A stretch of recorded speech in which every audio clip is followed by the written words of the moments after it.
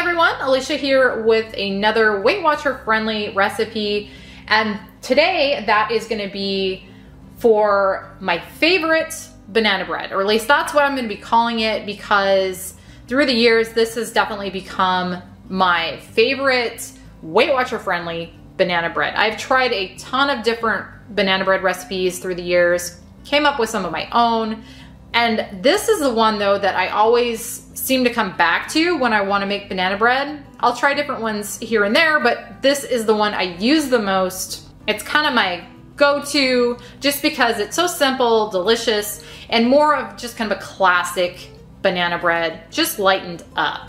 Now this originated from a Weight Watcher recipe on their app for, I believe it's called banana cupcakes with Nutella frosting. I actually did a video on that on my channel.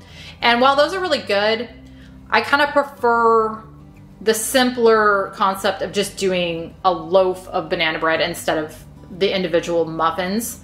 And so that's kind of how this evolved and became the main way that I do this now. It's just, again, a classic, simple banana bread, and that's a lot of the times all I want is just classic and simple when it comes to banana bread. But I'll make sure to link some of the other ones I have done because a lot of those are good.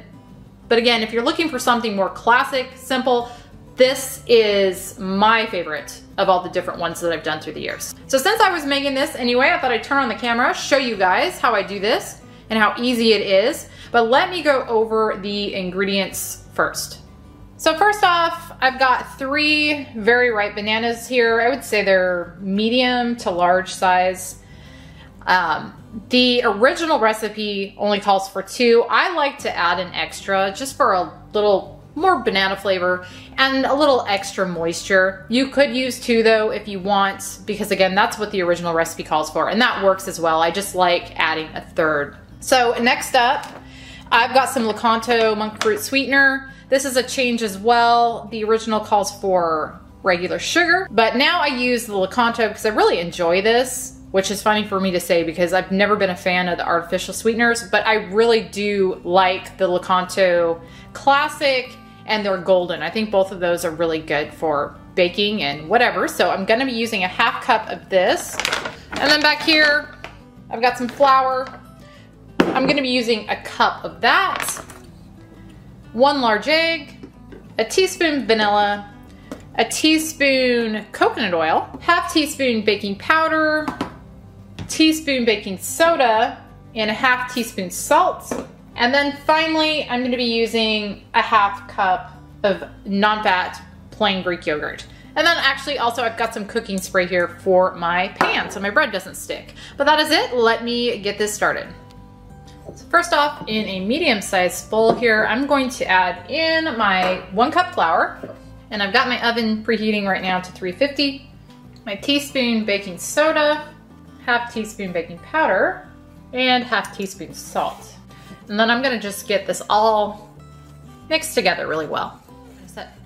Okay, now I'm gonna set this aside and work on the rest of it. In my stand mixer here, I'm gonna just take my bananas, toss those in there. If you want to do this by hand, you absolutely could. And you would want to just add your bananas in and mash them up. I like using the stand mixer to just kind of do the work for me. So I'm going to throw my bananas in, and I'm going to go ahead and just mix those until they're nice and mashed up. I've got those pretty well mashed up. So now I'm going to add in my egg, 1/2 cup Lakanto, and I do want to point out, if you want to use regular sugar in this, you absolutely can. That does up the points per serving by 2 though, and this is only a point a serving when you use the sugar substitute or no calorie sweetener. My 1/2 cup fat-free plain Greek yogurt, my teaspoon coconut oil, and I just melted that in the microwave for about 20 seconds. And then my teaspoon vanilla. And now I'm gonna just mix all of that together really well. That looks good. So now I'm gonna take my bowl off and then fold in my dry ingredients.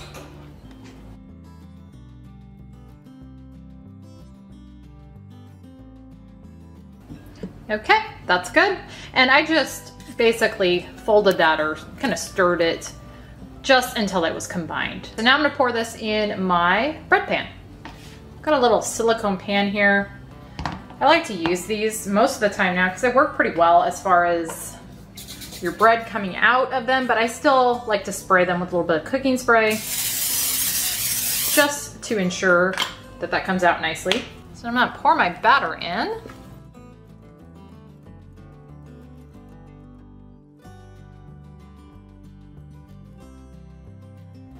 Here is how it's looking after almost 40 minutes. It's like 38, 39 minutes. So now I'm gonna let it cool a little bit before I take it out of the pan. All right, I let this cool for about 15 minutes or so. Cut into it. Hopefully you can see what it looks like in there. Yeah. It's nice and moist. My hubby's behind the camera right now. Try to make sure we get a good shot. You see in there? Yeah. It smells delicious, correct? Yeah.